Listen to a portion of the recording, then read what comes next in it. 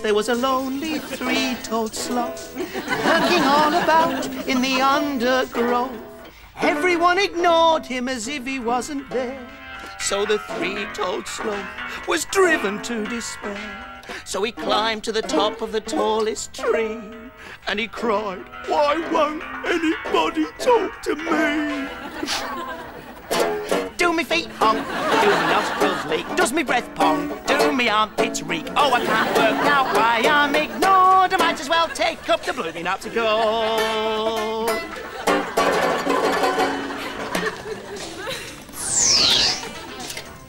What do you think, Katie?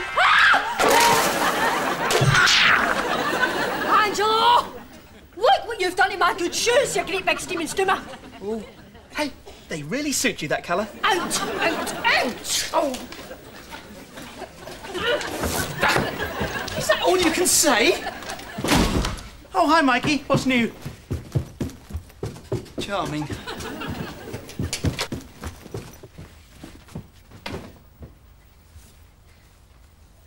What's new, Mikey Moo? What's new, Mikey Moo? Blue or red? Hey? The blue shirt or the red one, Angelo? Oh, well, I have always been a big fan of red. Blue it is! Who'd have believed it, huh? Me and Jennifer Pike. I must be dreaming. Should I wear a tie? Oh, definitely. You're right, forget the tie. Only a geek could go to the movies wearing a tie. Ah, big date, eh? Me and Jennifer Pike in the back row of the multiplex.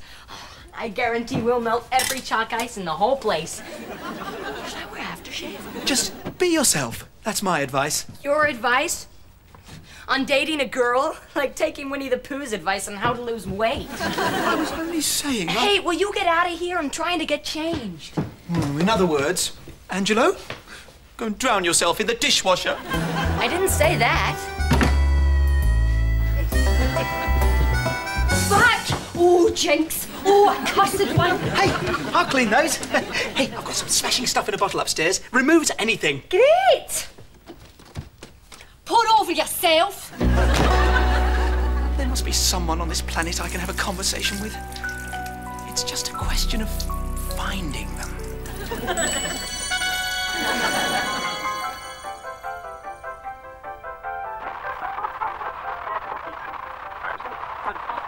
Hello, hello, turn on, tune into Radio Angelo. Yes, it's the Radio Angelo chat line, folks. If you've got a problem, I'll solve it. You want advice, I'll give it. Just want to tune at that. Hey, let's tune it. Oh, and who do we have ringing in on line 1? Hello, my name's Herman. Howdy doody, Herm. How you doing? Not very well, thank you. Oh, sorry to hear it, Herm. Hey, what's up? I've got a problem with my tortoise. Oh, well, in that case, you need to speak to... Pete Proctor, the pet doctor. Howdy, Herm. Pete Proctor, the pet doctor here, mate. Now, what's the prob? It's my tortoise, Dr. Proctor. Never mind him, what about me? I can't sleep a wink with that shell smacking up and down all night long. Tell me, Herm, mate, have you ever tried making yourself a 10-foot-high pyramid out of paper toilet rolls? Sticking your little tortoise on top? I'm that curious enough. No, it'll pass the time until the morning. Oh, and who do we have ringing in on line 2? There'll always be a Radio Angelo. Not if I can help it.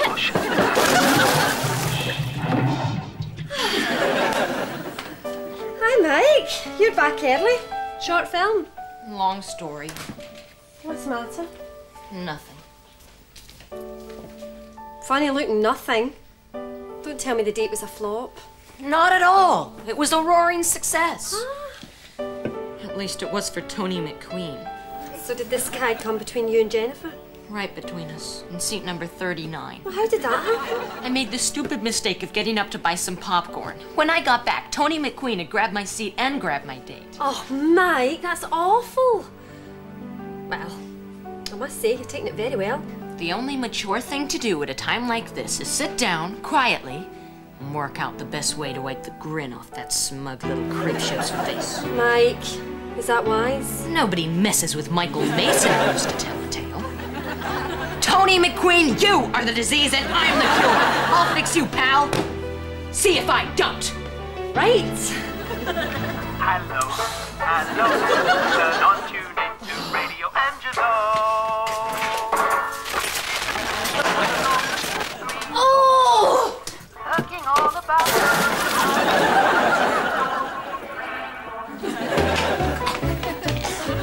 Morning, Angelo. What's up, pal? Angelo, talk to us. We're not fluent in body language. Mike, what's he saying? A sparrow flew out of my shirt sleeve. A bird in the hand is worth two in the bush. No. I've got it. He's lost something. What have you lost, Angelo? Wait a minute, what are we doing? It's obvious. He's lost his voice. You've lost your voice? Then dreams can come true. What's the problem, Angelo? Everybody loses their voice sometime, so what? Whisper it to me, pal. Uh-huh. Sorry, Angelo, can't help you. I got a bunch of stuff to do. Okay. Sure. What's he saying? Katie, he wants to ask you a big, big favor. Oh, yeah? What's that?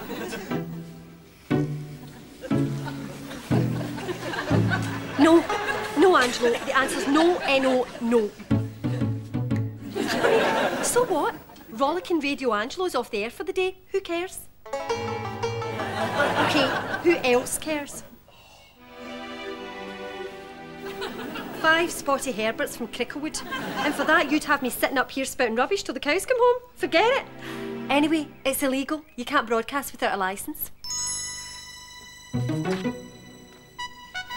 How dare you have a licence? And will you please cut out the Bambi impressions? Remember what happened to his poor old mother?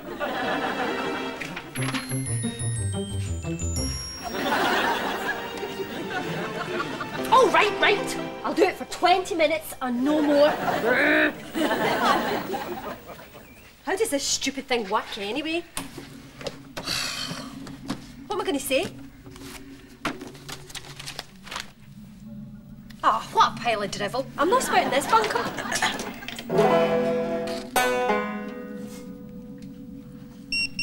Hello. Turn on, tune in to Radio Angelo. Good morning, Cricklewood. Call now if there's something you want to talk about. You know the number, so get those digits dialing. And who's this on line 1? Go ahead, you're on the air. Hello, it's me again, Herman.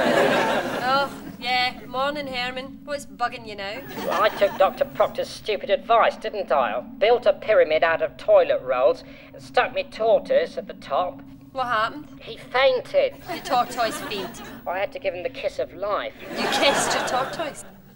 Well, now that's real interesting stuff, Herman. You keep in touch now. Bye. And who's next on the line? Hello there, me hearty. My name be Kelvin Kilbride. Hi, Kelvin. It's Katie. Katie, I'd just like to say I think you be bloomin' marvellous. Well, that's very nice. Thanks. You got a wonderful voice for the radio. Most people say I've got a wonderful face for the radio. I do listen to phone-ins all the time, I does, and believe you me, you be one of the best. You got me blushing now, Kelvin. I'll tell all my friends to tune into your marvellous programme. Oh, well, that's great, Kelvin. Good grief, the calls are coming thick and fast now, listeners. Oh, if you feel like a chat and a laugh, ho, ho, ho, be sure not to miss the Katie Andrews Show.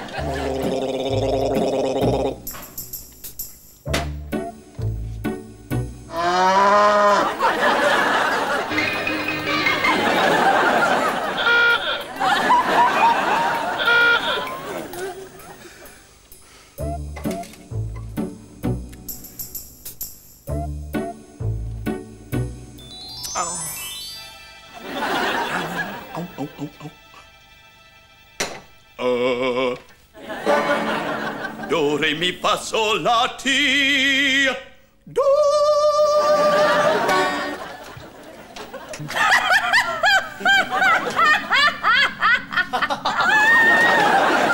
Yes, thank you so much. The voice is back, and so am I. Quiet, do you mind? I'm in the air.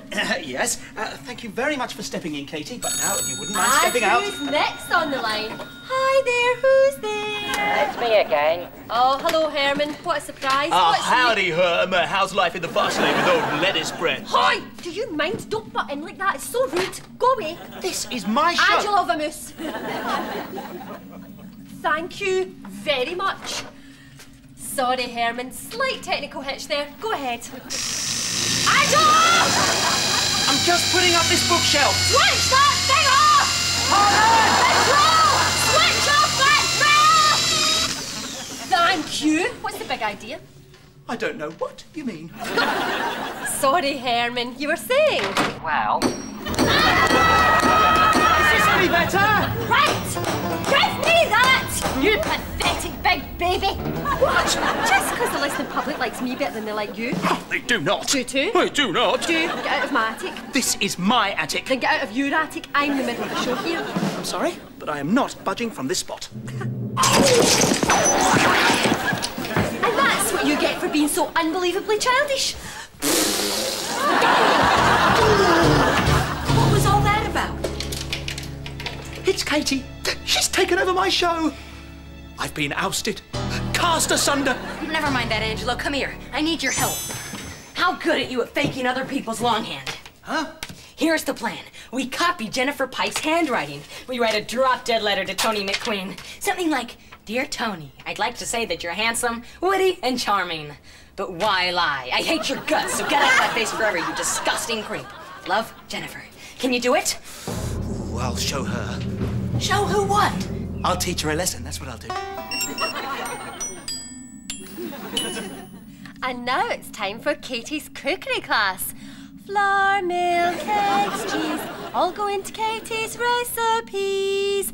And today's tasty treat, Mississippi mud pie. It's a taste explosion. Good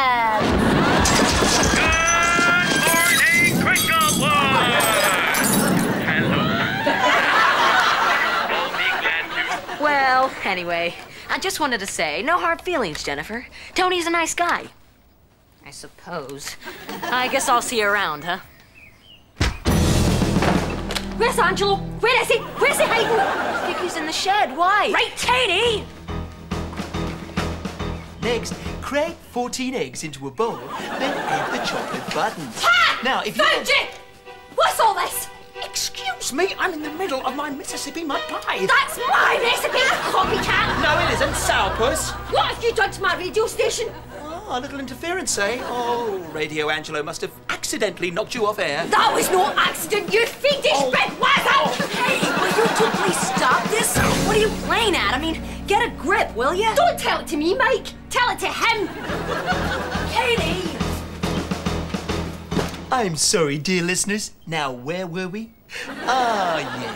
All you gotta do is whisk up the eggs, then chop up the chocolate buttons. Then... Angelo! Excuse me once again, dear listeners. What? I mean it. Cut this out. Go and tell Katie you're sorry. But I'm not sorry, am I? What's to be sorry for? I haven't done anything. Now, Mike, I'm rather busy. Would you excuse me, please? Oh, and we have a call coming through on line 1. Go ahead, dear Angelo fan. You're on the air. Oh, hello. I'd just like to say I think you're utterly abysmal. You really are the absolute hits, old man. You're appalling. Dreadful beyond belief. So, what I say is, bring back that Katie woman. She was much better than you, and everybody I know agrees. Bring back Katie! What are you guys playing at? None of your business, Mike. Keep out. This is a war zone. Hello there, Angelo! You really are rank bad, you know. Of all the rotten radio stations in all the world, I had to tune in at yours. Is that so? Oh, yes, and I'll tell you something, Shameful, dirty, underhanded shenanigans. Katie Andrews, how could you? Well, you started it. You knocked me off the air. You nicked my show. That's because my show's better than your show. My show's head and shoulders better than your shoulders. Well, we'll just see, won't we? May the best radio station win. You're on. And I'm off.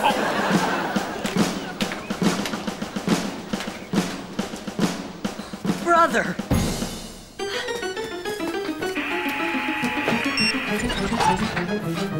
Hi, it's Radio Katie back on the air. And now, listeners, welcome to Dear Katie. Welcome to Dear Angelo. Hey, if you've got any problems... Let me on that mic! It's mine! No, give me! Hello? Hello? Radio Katie? Radio Angelo. Hi there. My name's Mike Mason. Mike? Mikey? What do you want? I'm phoning in because I've got a problem. Oh, yeah. Hey, I know what this is all about. It's Jennifer Pike, right? No, it's not Jennifer. I know what it is. It's that Tony McQueen, isn't it? Nope, it's not Tony McQueen either. Hey, so what is the problem, Mikey? My problem is this, and it's a serious one. Are you two listening carefully to me? Yeah. Go ahead. Okay. If a crocodile chews off a man's leg, then gobbles down 6 one-legged men's feet, then for dessert gulps down a centipede, how many toes would you find in the crocodile's belly? I'm sorry? Say that again? Come on, you two are supposed to know all the answers to everything. What's the answer? All right, okay, I can figure this out. It's easy. Oh, yeah, so can I. Simple pimple. Let me see now, that's 5 one-legged men. 6, Angelo, 6. 5 six-legged. 6 one-legged men. That's 6 legs times 5 toes. That's 35 toes. That's 30 toes, Katie. Sorry, 30 toes. Plus 2 more legs from the 2-legged man. That's 10 more toes. That's 40 toes so far. Plus all the extra toes on the centipede. Now let's see, that's 100 legs times 5 Toes. That's 500 extra toes. Centipedes don't have toes. In that case, we've done it. 40 toes. 40 toes? Correct! We did it! I have another one for you. If 2 old friends fall out, because they both want to do the same thing, why don't they do it together? Well, what'd you say, Angelo? I say... Hello, hello.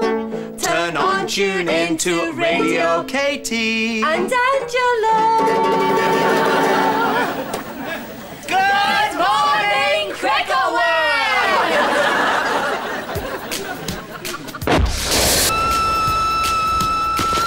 Look at me. I'm supposed to be going for an audition for a job. I'm going to walk in there looking like the bottom of a bread bin. No joy, huh? Ugh, it's just getting embarrassing. I mean, when I can't even get a part as a singing pea. Mike! What? Here, in the newspaper. Celebrated film director Neville Gryn Gryn. is in London looking for an actress to play the lead in his forthcoming movie. When he sees these gorgeous photos, he'll be round here before you can say, lights, actione, camera.